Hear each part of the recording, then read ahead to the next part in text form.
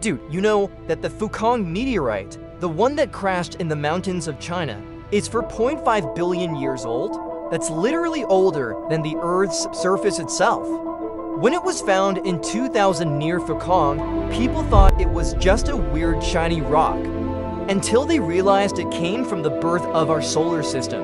Inside, golden crystals of olivine trapped in metal, like a cosmic honeycomb forged before dinosaurs, before Earth's oceans, before everything.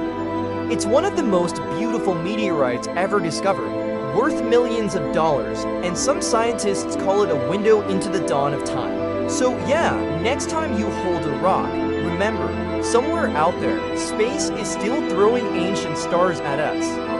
Would you touch a 4.5 billion year old rock from space? Drop a comment if you would. Smash that like button and subscribe for more fun facts. Share this with your friends and